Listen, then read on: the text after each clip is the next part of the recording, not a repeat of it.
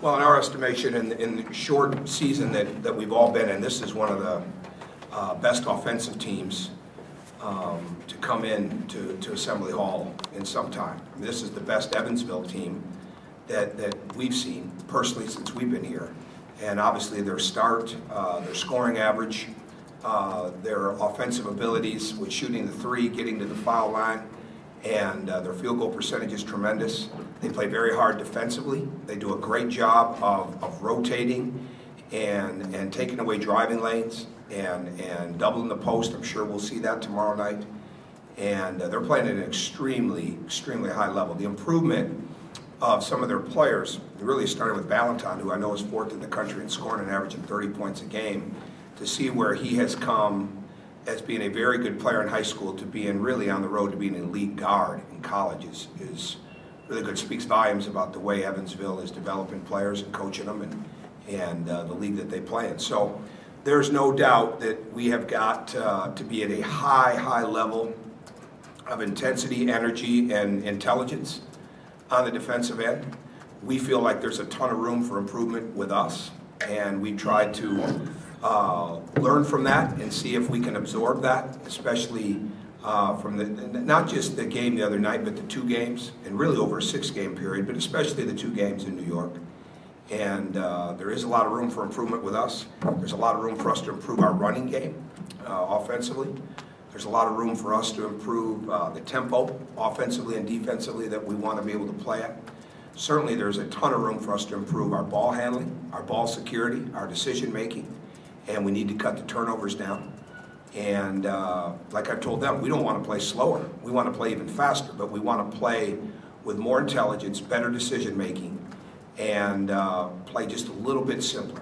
You know, I think right now when you have young guys, they don't understand the difference between the single and the home run, and I think we're in that ballpark a little bit right now, and we're trying to show them every bit of film and make every example and do everything we can possibly do to help them make it easier for them, because I think what they'll figure out is the better your fundamentals, the easier your decision making becomes. The more you slow down a little bit in the sense of what the next pass is, where it's at, the more you can speed up, the more the game can speed up, so to speak. So we're really trying to get that figured out. A lot of room for improvement, but we're making improvement. We're a lot better team than we were when the season started, and we know we're going to have a high level of work to do tomorrow night. So there's a level of improvement. Are there stretches though that you're seeing where you're watching them and thinking, yeah, these guys are getting it? Oh, I think we're absolutely getting it. I don't think there's any question about that. And I mean, really, they went inch for inch, you know, pound for pound, with a veteran team that really had changed their tempo for the game and slowed the tempo way down. And but at certain times, you know, we didn't speed it up when we could have. And for a team to be in their 6th college game and to have it be a grinder like it was the other night, and for them to be in the position they were in, we certainly didn't play what I would even reference as well, but we played really hard. And now we've got to take the next step of being a smarter team and make it just a little bit easier. And I do think that they're getting that, but it's going to take some time. I don't have any doubt about that, but we're trying to be very impatient out in the film room and in the practice floor. Was the locker room after that game and on the trip back, was it kind of where you wanted it to be in terms of not accepting the loss, not being happy that they challenged so Yeah, I don't think we had anybody in that room. Yeah, it was we didn't come back. This program is we're not in any stretch where we come in and reward good effort and reward playing hard and reward being in it. And I meant everything I said there. I mean, Shabazz Napier is a major league player. They have something of everything. That's why they can control the paint. They can score from 3. They can give you versatility with their forwards.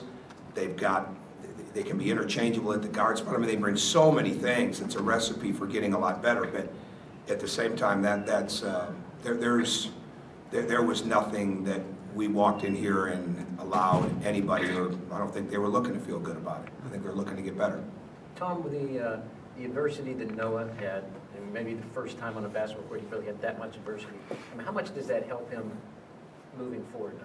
Well, we'll see. I mean, he stayed in it the entire way, and I don't think it's going to be the last time for anybody. And I think all you have to do is look around the country and see the differences in games. You know, some nights, and it's just the adjustments that are being made. But we also saw where we hurt him with fouls. We ran a play the wrong way at the beginning.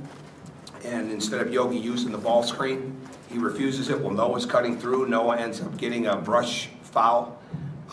We didn't take on the pick and roll on the second foul, so Noah is in a situation where he's standing out there to set a screen. He hasn't played enough at this level yet to know it's okay to slip it, instead of us coming off the screen right away and running the action through. There was a lot to learn from that game. The foul in the post, you know, we could play that game again, and that call may never get called. I mean, it's just the way that it is. I mean, I don't have faults with it, but there's a lot for us to learn on both sides of the ball, and Noah's no different than anybody else.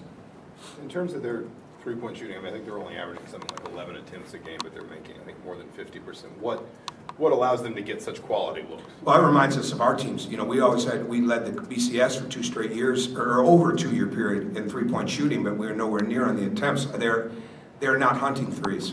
They're a spacing team. Our guys will see more cuts, screens, flare screens, curls. They'll see more of that in 10 minutes than they might see in 3 weeks and tomorrow. And they're very good at that. You know, they're very, very good. And right now, they're shooting the ball with great confidence. Blake Simmons is at 40. Wing, I think, is 6 of 8. Valentine's numbers are just, I mean, like, they're Xbox numbers. Their whole team is. So I think they're very good at finding their isolations. They're very good at being relatively creative out of a couple certain actions that they run that you have to be prepared for. I think it's going to put a ton of pressure on us as a young group to go against that type of movement offensively. And frankly, it'll be great for us to do it. I mean, as a coach and as a long-term project here, you know, for this season, which is what your early season is all about getting ready for, it'd be great for us to have to do that. But at the same time, we want to come out, we want to be effective. And we can't be passive at anything that we do. And the bottom line is you've got to be alert and aware constantly, because they may be only taking a small amount of threes, but they're getting a lot of shots up. And if you don't stay down on shot fakes and things like that, they're going to the foul line. You mentioned just Valentine and the improvements he's made. What's different? What do you see? Quick feet. Quick feet. I mean, that's always where we start. And to me, you know, with the feet of the shooter unit, and you got to have a certain amount of hands. But he has done a great job with his body. They've done a fantastic job because their players are better. Their strength conditioning, their development, it's all there. He's mixing it up. He's going both ways, right and left. He's got the pull-up. He's got the floater. He's doing a great job of getting fouled.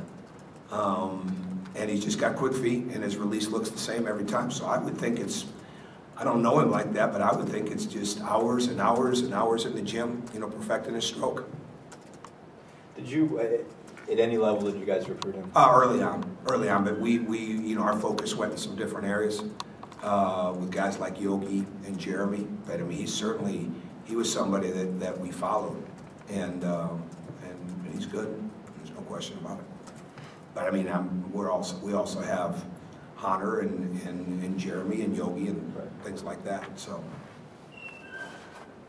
is the mood any different? You know, maybe a practice coming off a loss than it has been, you know, heading into games. No, they're learning that the win doesn't guarantee that we're walking into the film room and you know, roast marshmallows, so to speak. I mean, we're in there. We're searching for big improvements because we know it's in this team, and I don't know, you have to try to speed the process up where you can, but also keep perspective and how you grow with it. But there was nobody that walked in or got into the plane on Saturday, got home. We had guys coming into the gym on Saturday and we took the day off. And there was nobody walking in on Sunday that I didn't think understood that we played a really good team and we came up short. And our job is to define the reality of what could have been better and show them how we're going to get to that point. And this was a great learning experience for them to understand it never, ever comes down to the last play. And we learned a little bit about that in the Long Island game. But we won the game. So in this game, when you don't win the game, there were so many other plays throughout the game. And the biggest thing you try to get across to a team is that every play matters. You know, every possession matters. It sounds so corny, but it's absolutely true. And, you know, the proud fact is we played so hard and we could have been knocked out of the game numerous times on Friday night, especially with a young team. And I've coached teams a lot older than that may not have been able to weather that storm in that environment the way that it was. But that didn't affect them. There were enough things that we didn't do right that we should have done better throughout the game. The turnovers in the first half were absolutely excruciatingly painful for our game. And the score isn't indicative of what it's going to be like at the end of the game in the first half, but how we played put us in a hole, and we had to get a lot better in the second half. We did, but how we played in the first half really hurt us. I guess just not about Evansville, but the announcement of the Maui Invitational in 2 years. Obviously, you've taken this program there once. Just what does it mean to be, I guess, assuming a fairly regular participant in a tournament like that? Well, a lot greater anticipation going into it than we did our first year. You know, I promise the beaches will still be the same and it'll be nice and sunny, but that was a tough trip. But it was a great trip that you get to take a team over there, but it was tough walking into the environments that we did, or I should say the environments.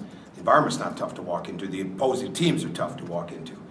But I didn't even realize the field till I saw it today. So obviously, it's something that our fans will be excited about. It's something that our players will be excited about. We've been recruiting to it a little bit. We'll recruit to it even more. And it gives you an incredible measuring stick early in the season.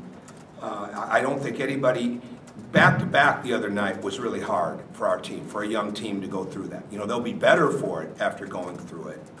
But now to go back-to-back, you know, is really tough. And that'll be great when you get into a situation like that against that type of quality of teams. So we're looking forward to that.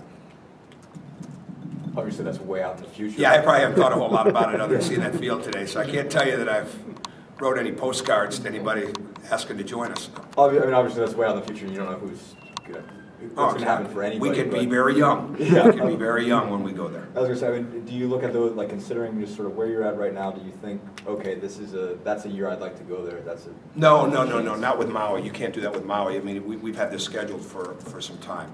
You know, really, when you've got your program rolling, you're in pretty much you're in a rotation of 4 years. Well, the Big Ten is so good, so that changed it. But then, obviously, in 2008, we weren't rolling. So it took a while to get that back. We can be pretty selective with our tournaments and things like that. And we certainly know that we want to get places for recruiting and for our fan bases because where they're so strong.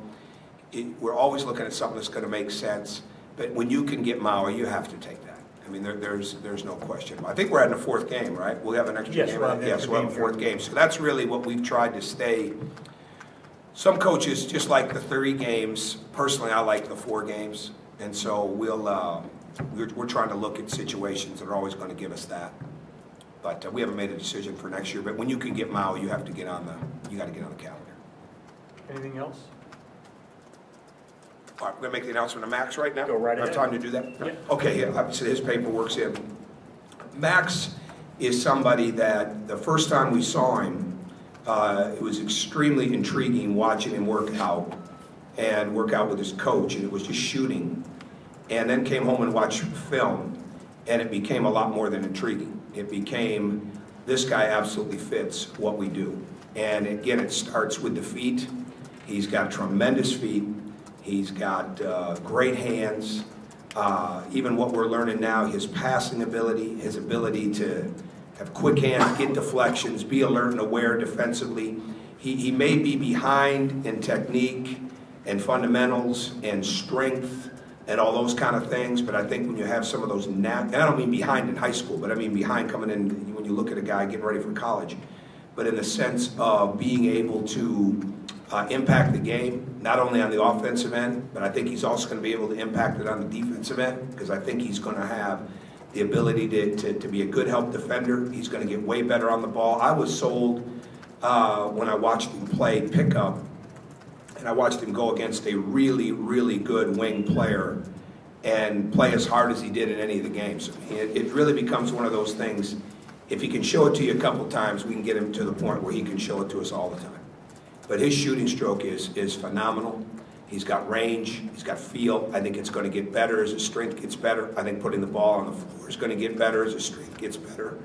I love that he's coached by Chris Sparks.